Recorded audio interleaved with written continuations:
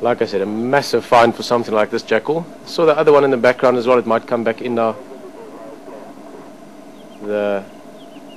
Typically they sort of have to really hang around and wait for the scraps. You know, you imagine lions on a kill, then there's spotted hyenas, and then morning Graham, how's it going? It's the same tracks from Voitela side, so they went down the Ala Road, Central Road, when Charles had them earlier. Yeah, south and then later down west.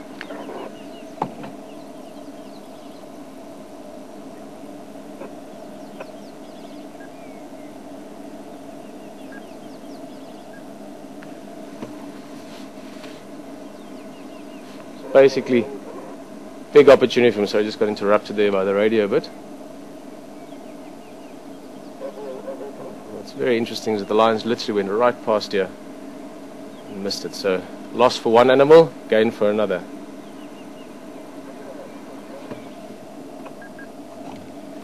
Going for?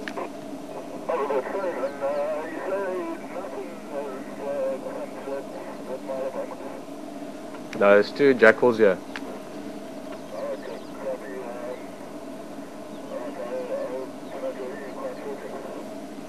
Yeah, pull in. There's the other one as well.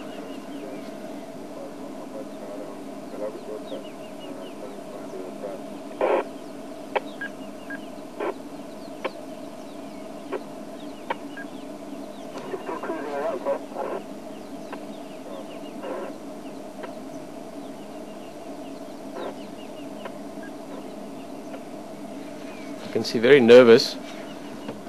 Back.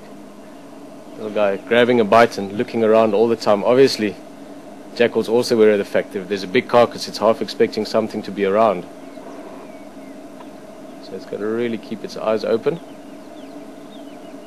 It's not sort of typical that jackals get killed by lions or leopard or hyena, but mostly because they're very quick and alert.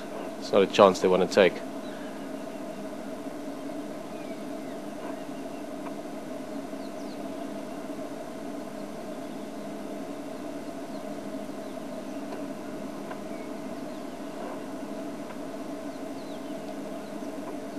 Oh, interesting, trotting off.